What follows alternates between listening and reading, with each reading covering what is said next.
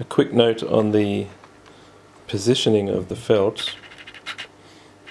I could have put 1, 2, say 3, 4, 5, 6, 7, 8 layers of felt at the front and a void at the back.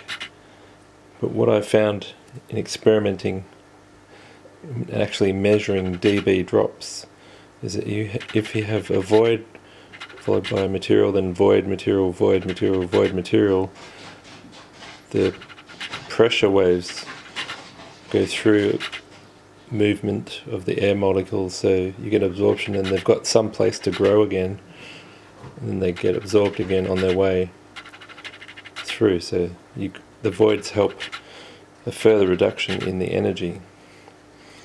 And I've actually measured in a test rig some other time, say 3 layers of woolen material was at, say, a drop of 3 dB per layer if they were sandwiched, and if I separated them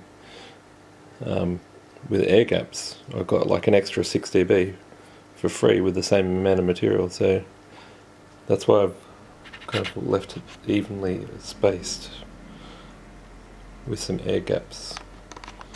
I mean, I could fill the whole thing with felt.